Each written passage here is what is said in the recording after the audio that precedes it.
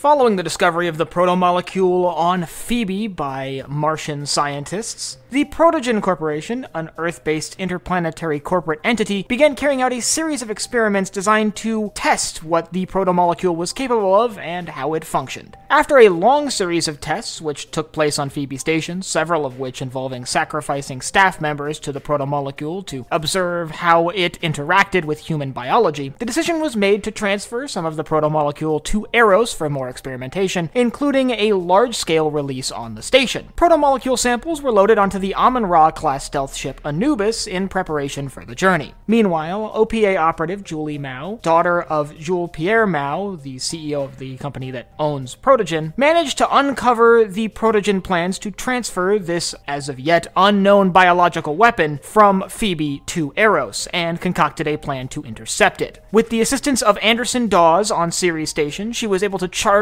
a ship known as the Scopuli, a freighter based out of Eros. And as the Anubis was departing Phoebe, the Scopuli set off to intercept it. After a difficult time tracking down the stealth ship, the Scopuli was finally able to intercept the Anubis. However, they were unable to board the Anubis when they were surprised to find that the stealth ship was in fact armed. However, much to the surprise of the crew of the Scopuli, the Anubis did not open fire on the vessel with its own weapons, instead doing a close flyby and deploying several breaching pods to the Belter vessel. Protogen Marines were quickly able to overtake the small, lightly armed freighter. While many members of the crew of the Scopuli were executed, only a few were spared, including Julie Mao, likely because she was the daughter of Jules Pierre Mao. Instead, the survivors were thrown into solitary confinement on board the Anubis. Meanwhile, the now commandeered Scopuli was towed to a nearby asteroid and set up for an ambush. A beacon placed on board the Scopuli would broadcast a distress signal, meant to lure in the passing ice hauler, the Canterbury. The intention behind this was to stir up political drama, which would distract the system from the ongoing experimentation surrounding the protomolecule. The Canterbury, which was originally built as a colony ship, was now being used by the Pure and Clean Water Company to transport ice harvested near Saturn back to Ceres for distribution. Having just completed a long ice harvesting trip out by Saturn, the Canterbury was now bound for Ceres with a large haul of ice when it detected the distress signal from the Scopuli. While there was debate on board the Canterbury as to whether to respond,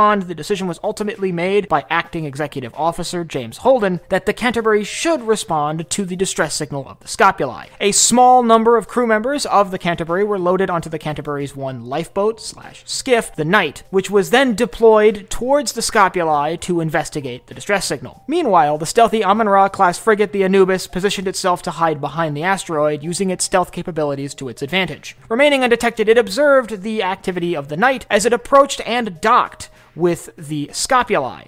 The crew of the Knight traversed the interior of the Scopuli, looking for signs of distress, only to find the ship completely abandoned, with no signs of the crew having been killed on board, and no signs of any serious damage that would have cost the ship its functionality, aside from a large hole in the side where the Anubis's breaching pod had docked. The investigation did, however, discover a beacon that had been planted within the bridge of the Scopuli, which was transmitting the distress signal. A beacon which the crew of the Knight inaccurately believed was Martian in origin. It's around this time that the Anubis was detected by the crew of the Knight and the Canterbury, and the crew was ordered to return to the Knight and prepare for an evacuation. As the crew arrived at the Knight, however, the Anubis lined up its shot, firing 3 torpedoes, not against the Knight, but instead against the Canterbury. The debris field from the destruction of the Canterbury would ultimately destroy the Scopuli and send both the Knight and the Anubis fleeing into open space. The Knight, now heavily damaged, was set adrift, while the Anubis continued on course to Eros, only to find itself facing a much larger issue. At some point during the engagement, the protomolecule had been released on board the Anubis and was now spreading out of control. Well, the crew of the Anubis did the best they could, shutting down the reactor and trying to turn off as much of the electronic equipment on board as possible. It was useless in stopping the protomolecule, which eventually consumed the reactor and nearly consumed the entire vessel. The only survivor on board the Anubis was, ironically, Julie Mao, who had been captured from the Scopuli, taking the Anubis's only shuttle, Anubis A1, to nearby Eros. The Anubis itself was left hidden in the shadow of an asteroid for later recovery. Meanwhile, the Knight, left adrift, was picked up by the Martian warship, the MCRN Doniger, which had detected their distress signal. However, still believing that the destruction of the Canterbury was carried out by the Martian Navy, the survivors on board the Knight sent out a signal to the system system, accusing Mars of destroying the Canterbury. Ultimately, though, while the survivors of the Canterbury were being interrogated on board the Doniger, it came under an attack by a large force of Amun-Ra class stealth ships